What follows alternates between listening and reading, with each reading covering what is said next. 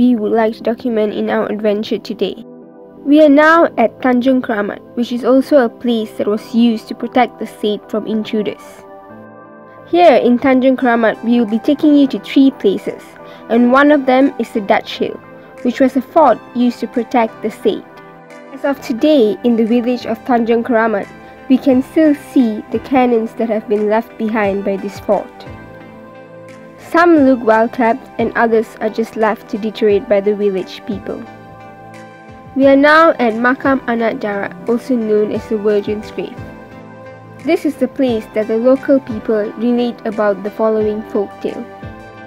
According to them, there was a girl who was forced by her parents to marry someone.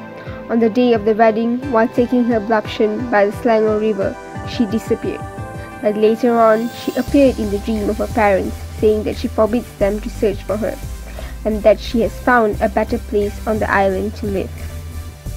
The next day, the girl's parents found her clothes hanging on a tree on the island, and they selected that place to build a shrine.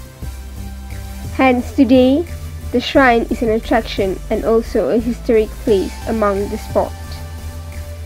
As you can see in front of me, this is Tanjung Keramat Lake.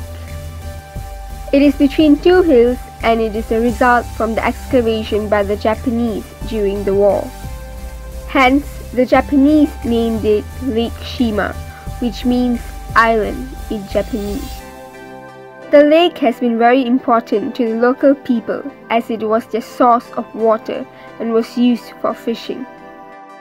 Now we are at Bukit Belanda, which is a hill about 420 meters high. It was built by Sultan Muhammad in the year 1830.